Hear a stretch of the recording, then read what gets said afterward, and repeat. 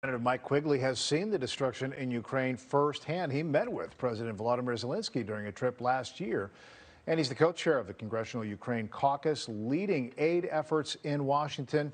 And we are pleased to have the representative joining us now live this evening. Congressman, thanks for being here.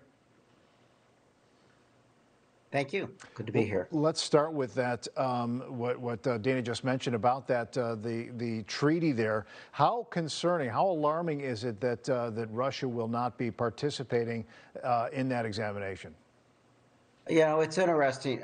First of all, I would say Putin is capable of anything, so we have to take everything he says seriously. He has made allusions to nuclear threats throughout this conflict, and that's of great concern. On the other hand, we simply can't let him blackmail the West with threats of this kind.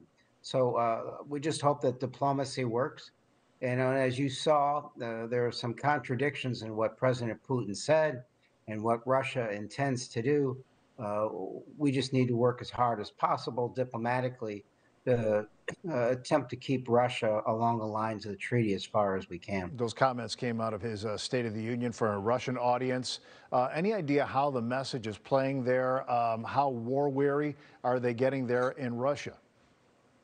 You know, I believe they are, but let me put it another way. I'm not sure he cares that much, or certainly as much, about what the Russian public thinks.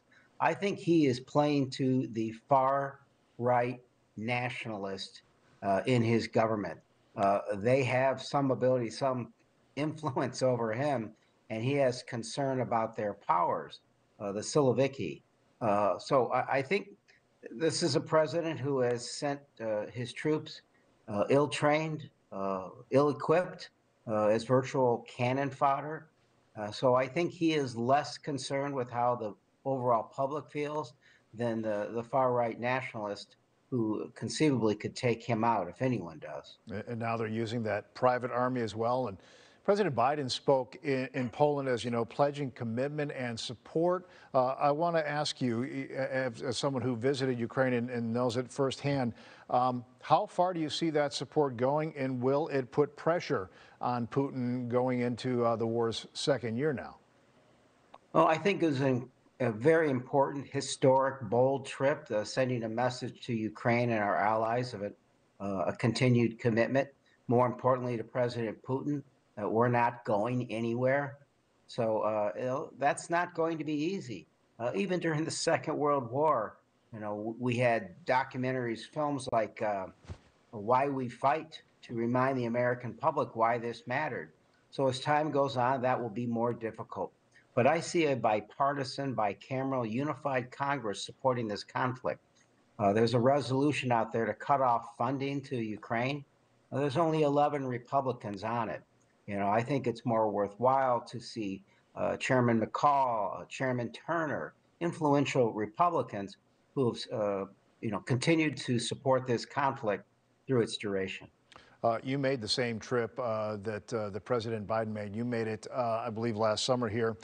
Let me ask, how and when would you guess that this terrible war is going to come to a conclusion? Well, if you had told me a year ago that the Ukrainian army would be in this position, I'd be thrilled. Right. We were told back then this was going to be a 4 or 5 day war. At this point in time, I'm concerned that it could be a war of attrition.